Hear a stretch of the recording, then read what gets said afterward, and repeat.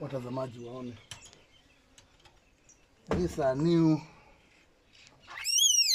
born or these are kids. That is their mother.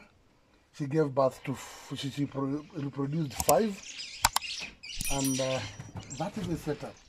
So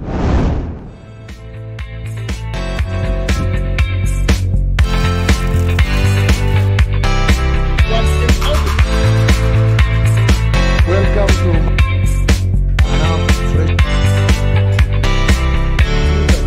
oh good. These are the next.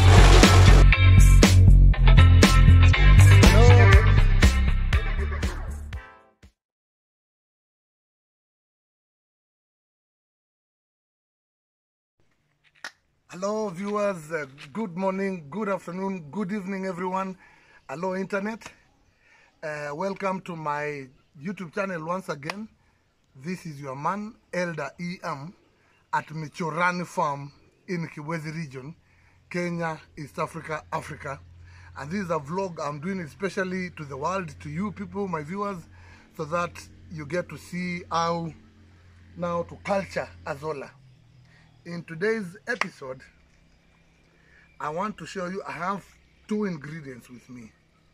I have water and I have manure, pure cow dung, which is dry, which is actually dusty. It's dry, it has no urine, it has nothing, I mean apart from the manure part of it. And this is now the food to my Azolla farming. This is a typical Azolla pond. We've just harvested this morning and now we want to multiply. We want to culture it so that it multiplies in the next 7 days. I anticipate to get around 15 kilos of Azolla in the next 7 days. What is the secret? The secret is, as I will show you right now, is adding cow dung and water. You mix that composition and you pour. So this is my Azolla. I continue enjoying Azolla and the benefits of Azolla, and for me to do the repeat process so that I may maximize or even culture the Azolla itself, I thought it wise to shoot the video as I do it practically.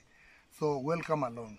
With me is my good friend, a man we normally do the farming together at Michorani Farm. Say hi to viewers. And Anthony is his name. And my cameraman Hilary, who is now behind the scenes. So Anthony, come along. You may give Anthony space. So like I told you, stand this way. Like I told you, yes, this is a cow dung. This is a cement bag. Like I told you, in my farming, I use locally available, local innovation, locally available material. I didn't have to buy sacks. I use cement bags to collect my cow dung and place it there. But the right quantity for this size of a Azolla pond is this, a 50 kg bag full of cow dung. This is, like I told you, 1 meter by 8 meters in length. So the other component is water. Water, bring it here.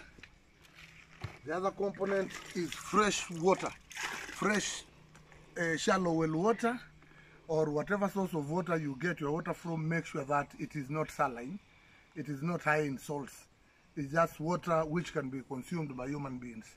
This is the optimal density, the optimal quantity of water which you need in your Azolla dam. Of course, I told you have to leave space, because of in event it rains, it doesn't get flooded. That's making you lose your Azolla. So for now, we are doing the recipe. Kindly wake you up. Just pour. Just pour. Pour. We are now pouring. We are now pouring. We are now pouring. You can as well apply it that way without mixing with water, but for the sake of ease of dissolution, we add water to make it kind of slurry or mud. That is just water. That is just water. Ebu, mix it up. Mix it up. This is now the secret behind Azolla growth. We are making it slurry, we are making it, soluble, so that we may add it. Sasa, nipati. So, this is now the right composition. This is cow dung, as it should be. This is now the food to Azolla. Look at me applying it. Very simple ways of application. That is me applying. Bring it here. Bring it here. This is me applying my cow dung to Azolla. This is now Azolla food. This is now Azolla food. You make sure that you apply a lot of quantity for it to feed. This is now Azolla food. We are now giving Azolla food. In the next 14 days, it will have multiplied 10 times. I'll be in a position to harvest 15 kilos, more than this bucket. That is Azolla food. This is Azolla, pure Azolla. Azolla food.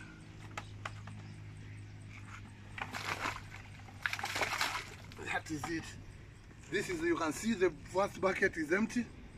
Now we are going for a second one. Viewer, as you continue enjoying the contents of my today's vlog, kindly remember to subscribe, like and share. Give me that subscription for the growth of this farm, for the sake of Mechorani farm, to support my channel. Yes. Jaza kabisa. This is how it is. A very simple process. There is no mathematics nor physics in this. It's about just making it sticky so that you pour on top. This is now Azolla food. It will be dissolved within a day. And this is what Azolla loves most. Cow dung, manure, organic manure. Like I told you, Azolla is a bacteria, is a fern rich in protein for your poultry, cattle, animal husbandry. This thing comes fast. It has 40% protein content, which is ideal for growth of your poultry and your animals in general. So this is how we feed it. That is now how we apply it practically.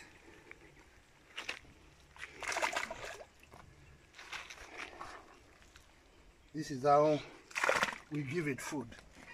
The depth of this pond is just 30 centimeter, 1 foot. But you fill the water to around 20 centimeter for purposes of to make sure that it doesn't overflow. Zima slim.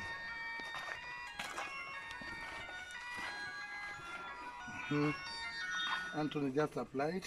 Give me some more. I need to go to that far end.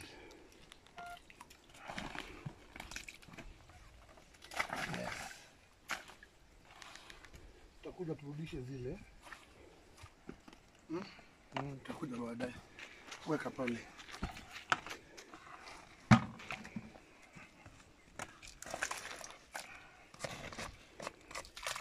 Make sure that you give it all.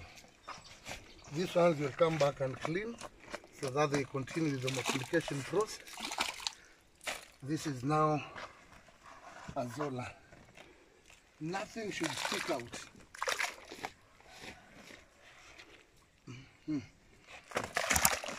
Nothing should stick out. You should make sure that everything goes back to the pond for proper multiplication. Nothing should go out, really. So this is now how we feed Azolla. I'll feed it again after 30 days. And the feeding depends on the nature of the water. If the water is clear, get to know that your manure is depleting, so you replete. You add some new manure. That is the ultimate composition, just pour. So the manure will settle down there after a while, and then growth follows. Harvesting of azolla is so simple. You just use a sieve like this one. Then you collect your azolla every morning. Collect your azolla every morning and feed it to your livestock. This is me harvesting azolla, though the amounts are not a lot, but in 14 days this thing will be 10 times what we are seeing. 10 times. This is now pure azolla. This is azolla, a bacteria, the secret behind successful poultry, cattle keeping, and the likes. More so grade cows.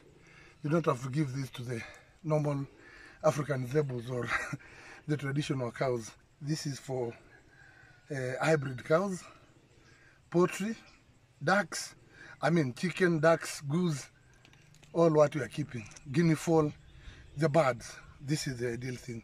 They will lay like they have a contract to deliver. So that is it for now, viewer.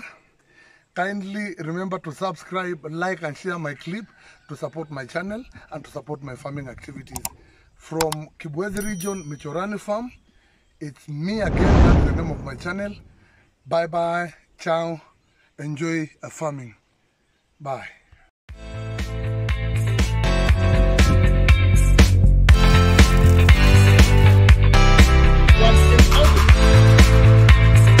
Welcome to